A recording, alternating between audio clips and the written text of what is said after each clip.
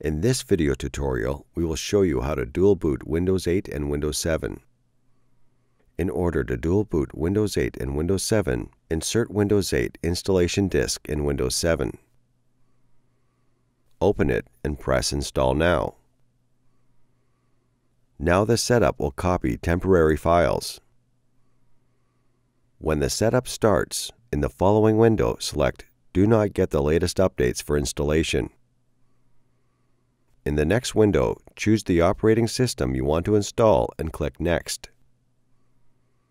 Check and accept the license terms and press Next.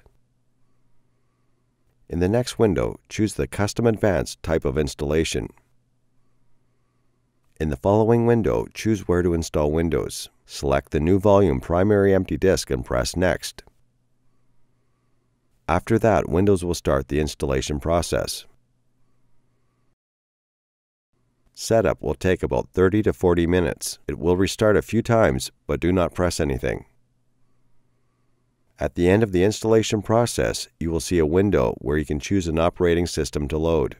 Click on Windows 8 to finalize your setup. After the installation process is complete, you will see the setup window where you must type a username and press Next. In the next window, you must click Use Express Settings. In the following window, click on Sign in without a Microsoft account. In the next window, choose a local account and pick a username. Press Finish. Windows will finalize your settings. Wait until it's done.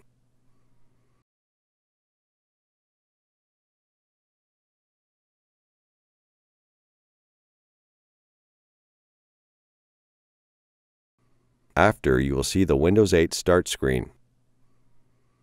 Choose to restart the PC. When reloading, you can see a dual boot window with a choice of what operating system to load.